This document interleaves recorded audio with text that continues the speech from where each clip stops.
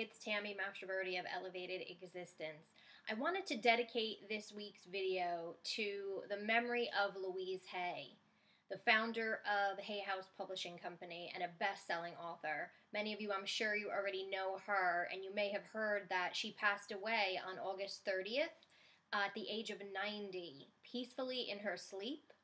And not coincidentally, it was 2 years to the day of Dr. Wayne Dyer's passing. And I know that because Serena, his daughter, Serena Dyer, actually posted that on her Instagram page, that it was 2 years to the day. So, again, no coincidences in life. The two of them were very, very close in life, and of course, it's no surprise to anyone that they passed 2 years apart from each other. But what I wanted to do here is talk to you a little bit about kind of the 4 biggest things that I've learned from Louise Hay in my own life, and then just studying her work and actually interviewing her. I interviewed her in 2009 for the cover story of Elevated Existence's magazine's December issue. We actually presented her with the first annual Elevated Existence Spiritual Service Award. We give that award out every year to a different author or teacher or leader in the space that has dedicated their life and their work to the service, the spiritual service of others, to helping others elevate their own lives and their own consciousness, as well as that of the world around them. So she was our first one, and I interviewed her back then. So I just wanted to share a couple of teachings and lessons that had an impact on me that you may have already know, and maybe it'll be a reminder, or maybe this will be something that you didn't know.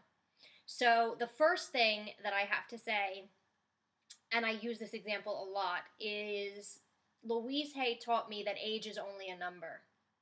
And the reason is she didn't even start on her spiritual path until she was 50 years old after a divorce. And she didn't publish her first book or start her publishing company till near the age of 60 years old. And I always hear, and you may have said this yourself, or you may have heard somebody else say, oh, I'm too old to do this, or, you know, I always wanted to do this, but now I'm 40, or I'm 50, or I'm 60, or 70, or whatever age. And I always say, listen, don't you know about Louise Hay? She didn't start on her spiritual path until she was 50 years old. She didn't understand all this, and she started her own company at the age of near 60.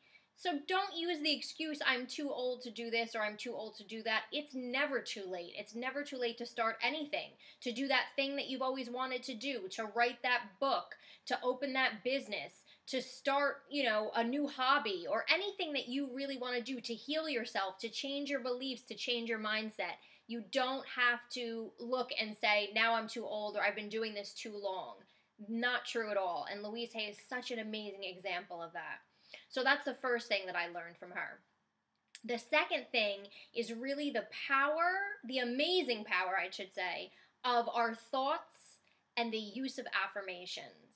When I interviewed her back in 2009, she actually said to me that every thought that we think or sentence that we say out loud is an affirmation. Think about that. Every thought we have and every sentence that we say out loud, complaining to other people about things or whatever it is that we're speaking out loud, that's an affirmation. You're affirming that to the universe. So she really dedicated so much of her work on changing people's thinking, changing people's thought patterns and beliefs. And the power of affirmations is incredible. So if you think about it, sometimes people say, oh, I've tried affirmations and they don't work. You can't say affirmations, you know, for a month and say it's not working. You know, it took you a long time to create the thoughts and the beliefs that you have. It's going to take you a little while to change them. But if every thought that we think and every sentence that we say is an affirmation to the universe, why not consciously choose and say some of them? So some of her favorite that she shared back then were life loves me. Another one I know I've heard her say so many times is life loves me, all is well in my world, or all is well with me. She also shared that she blesses and prospers others, and they bless and prosper her.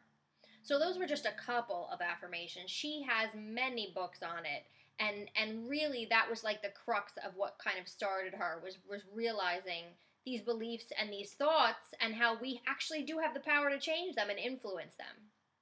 So definitely that was a huge one I learned from her. The third thing that I think that I had learned from her is the power that we have to heal ourselves. She, again, her first book that she ever published was Heal Your Body. She was working with AIDS patients years back, and she started keeping a list of the thought patterns and the thoughts that we were having and the beliefs that they were creating, and how they were actually contributing to illness in our body. And then she started flipping them around and creating a list also of the opposite. And so the first book that she ever published, which is still available today, is called Heal Your Body, and it lists every symptom. It even lists like the left side of the body versus the right side of the body, or, you know, your legs, as well as like physical symptoms that we can have. And she lists the thought patterns that tend to create them, because it's thoughts and emotions that get stuck in our body, really, that causes all the havoc and disease that we have. And then she lists all of the new thought patterns and the new affirmations that you can adopt. She healed herself from cancer years ago, and she just really dedicated herself to helping people heal their lives and all aspects of their lives. So that book, I still refer to that book today if I have a symptom or there's something going on with me and I'm trying to figure out what do I need to clear or what needs to be done. I'll go back to that. And you can get that book, you can get the Heal Your Body, but there's also another, like a special version that's like, it's called A to Z, I think, Heal Your Body A to Z. And it's just that lists of everything that you can look at in terms of what goes back to what thought patterns you need to change. So she was one of the first ones, I think, that I had found that really talked about how our minds influence our body and the illness in our body. So that was another thing I learned from her. And the last thing I think that I'll talk about here that I learned that's a big thing is the power of self-love. Louise Hay was huge on self-love. She had a book recently, I think it was a year ago, called Mirror Work, and she talked about really just looking in the mirror and telling yourself that you love yourself. And that's not always easy for everybody. I mean, think about it. Staring in the mirror and saying, I love you, and then saying your name. And really sitting with that and meaning that. And loving yourself and taking care of yourself and using affirmations for self-love. Because it heals. Self-love heals ourselves. We can heal ourselves with that. And it extends to every area. The more you love yourself, the more you're able to love others. And whether we're talking about healing the body or whatever, healing the mind, healing our lives, right? That's why she wrote a whole book called Heal Your Life. So Louise Hay put an amazing stamp on the world, with especially the world of self-improvement, and her teachings are going to live on and on and on, and her publishing company is going to live on, and all the wonderful work that they do.